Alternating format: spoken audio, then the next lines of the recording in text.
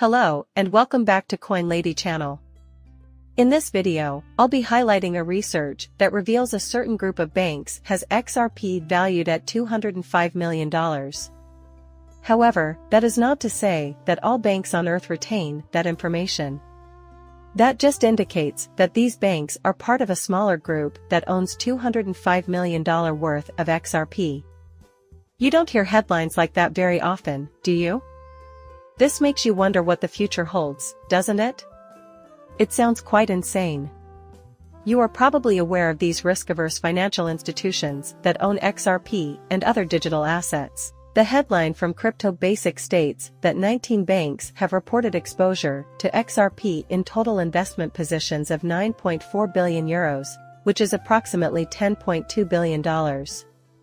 So XRP is just a little fraction of it, but I'm simply stating that things are heading in the correct way. Last but not least, this Crypto Basic Pro headline: an XRP attorney rejoices over a meteoric rise in XRP holdings. Yes, I understand. Attorney Hogan is here for us. Looking forward to the return of the delightful XRP, but I'll tell you what, I believe Attorney Hogan will be far more satisfied with the returns when we reach face melt season. Oh, and let's not forget this headline: Crypto Basic US $33 trillion debt pile makes bullish cash for XRP Forbes. Sorry, I missed it. Thus, they are essentially discussing the possibility of a dollar collapse leading to a significant increase in the value of cryptocurrencies like Bitcoin and XRP. To set the record straight before we continue, I do not come from a financial family. No matter what I say, you shouldn't buy or sell anything. I'm not a financial advisor. For fun and as a pastime, I create videos on YouTube discussing cryptocurrency and related subjects. I'm just an enthusiast. Got that? Now let's get into the topic of banks and XRP. Numerous international banks have recently announced their intentions to engage in cryptocurrency, with XRP occupying a significant position among them. One such group is the Basel Committee on Banking Supervision, or BCBS. A leading international bank regulator has released a paper detailing the 45-member central bank stances on XRP and other cryptocurrencies.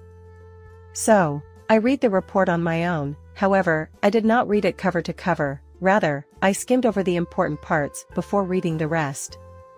The official website of the Bank for International Settlements is where this is posted, though. Peace remains, however.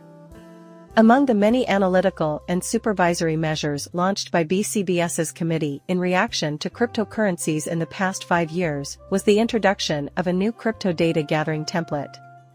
According to BCBS's study, a total of 19 banks contributed information about crypto assets. 10 of those banks were located in North America, 7 in Europe, and the rest were located in other countries. The investigation revealed that the banks acknowledged a total of $9.27 billion, or 9.4 billion euros, in exposure to crypto assets. At the same time, the report brought attention to the fact that the distribution of crypto exposures among reporting banks is not uniform. More precisely, 2 banks are responsible for more than half of the total. Additionally, the remaining exposure is represented by just under 40% by additional institutions. To be honest, I'm not too shocked by that. It doesn't matter how you slice it, whales will be there. You know, the US dollar is a whale in comparison to other currencies. A result is that certain financial institutions will have more capital than others. Am I correct? To be honest, I'm not surprised by that. This is a different asset, then. In this context, that's a value related to cryptocurrency, specifically Bitcoin and XRP. Yeah. Is very reasonable. I'm just stating that every element continues, it's not exclusive to XRP or crypto, as per the conclusions reached by the Basel Committee. The reporting banks revealed their commitments to XRP, the third largest altcoin. It was found that out of a total exposure of 9.4 billion euros, XRP made up 2%. This proportion amounts to a total of 188 million euros, or $205 million, in XRP positions. It has taken more than 10 years to reach this stage, guys. However, we have arrived, and this is only the start. From now on, this will be the standard. The percentage of people who have ever owned cryptocurrency is quite low, just around 4%. There will come a time when XRP is the norm, even though fewer than 1% of the population has ever owned it.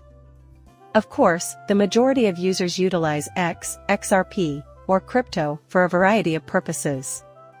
Consequently, this figure will appear ridiculous when crypto is widely utilized. As a result, seeing this is great. It will, however, be far, far larger than that. Additionally, XRP and other cryptocurrencies will be widely customized by institutions around the globe. Since adoption hasn't really caught up yet, it's amazing to be here at the beginning. The opportunity would have been lost if it had already occurred. You can see the general direction it's heading in, albeit it hasn't quite arrived yet. That's the interesting part, folks. It's just another thing to look at, but the signs are there. The thing is, we can see it. I don't know if every XRP holder would consider themselves a part of the community, but I do know that there are millions of holders, so it's incredible. However, it seems like quite a bit. Although there are millions of people involved, when compared to the entire human population of 8 billion, it's practically nothing. It's as if we are a tiny, exclusive club of XRP holders. The vast majority of people are either unaware of or uninformed about this cryptocurrency. This is quite significant, so I applaud you for being here and paying attention.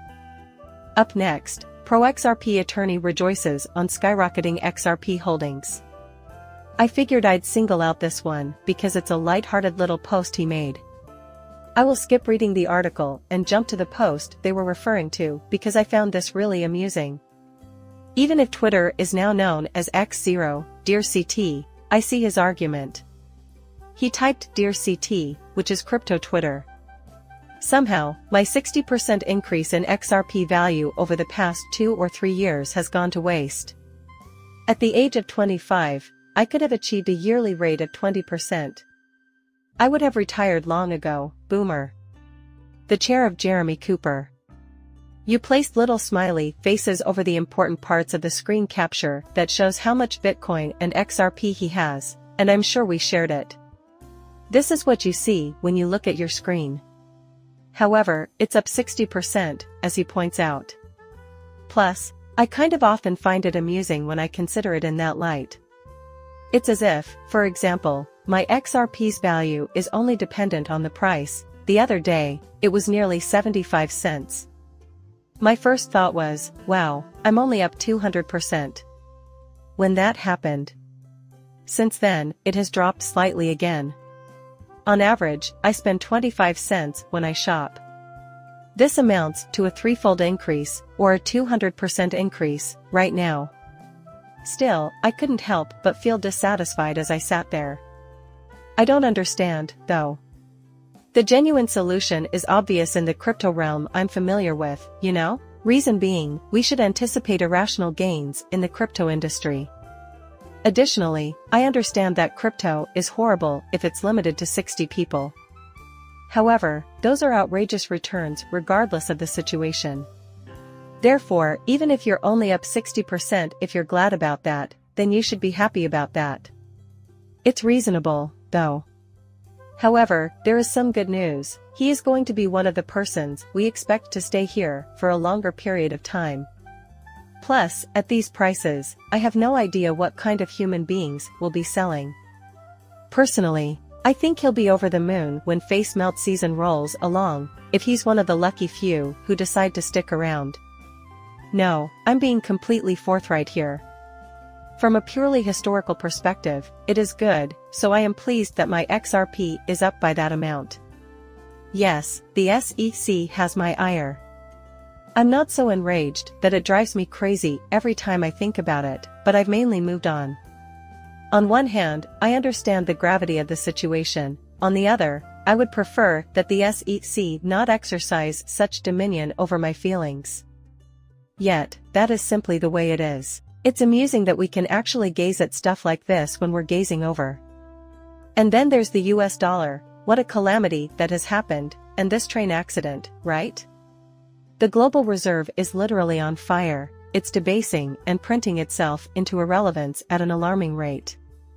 Not all at once either. But until something changes, obviously, the writing is on the wall.